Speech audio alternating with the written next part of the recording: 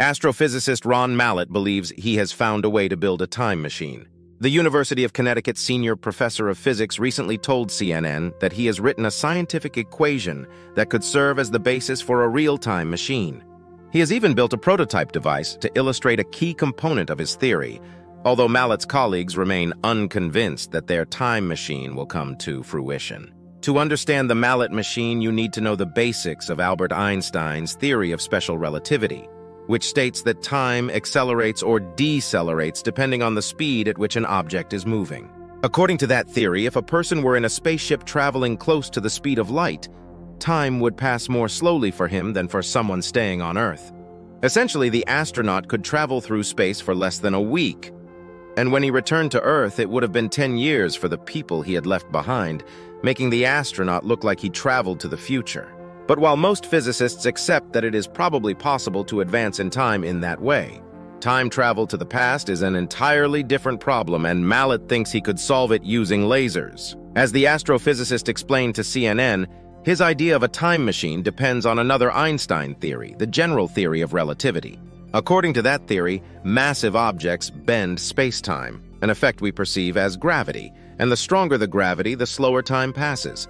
If you can bend the space, there is a chance that you will twist the space, Mallett said. In Einstein's theory, what we call space also implies time. That's why it's called space-time. Whatever you do with space also happens to time. He believes that it is theoretically possible to turn time into a loop that would allow time travel to the past.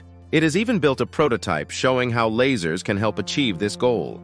Studying the type of gravitational field that was produced by a ring laser could lead to a new way of looking at the possibility of a time machine based on a circulating beam of light, he said.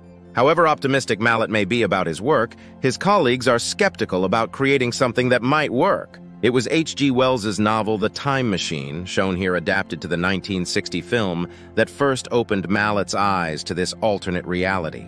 I don't think his work is necessarily fruitful, astrophysicist Paul Sutter told CNN, because I think there are profound flaws in his mathematics and his theory, making a practical device seem unattainable.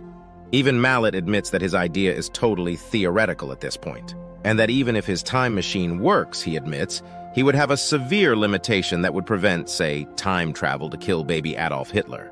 You can send information back, but only to the point where you turned on the time machine. While his quest to go back to the 1950s is no closer to reality, he remains optimistic and continues to ponder the possibilities. Leave us your thoughts in the comments section.